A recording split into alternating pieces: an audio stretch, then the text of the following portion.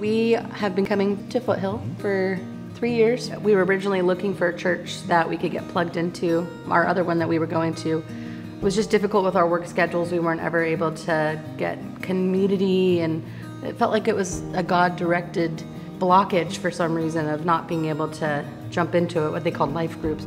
And so we started coming to Foothill not long after our son Hollie was born. And within the second week that we were coming, the growth group signups were happening. And so we signed up just for a night that had childcare and that worked with our schedule. Like that very first day, it was an immediate connection of fellowship and friendship in the way that really only God can do.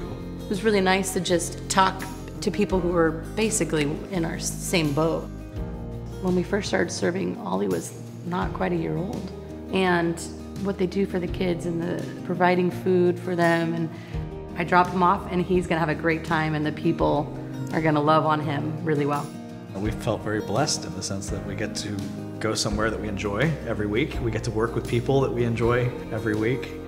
Our kid's gonna grow up with really good influences and good people, modeling godly values. I'm Jeff. And I'm Hollie, and this is Hollie. And we call Foothill Church home.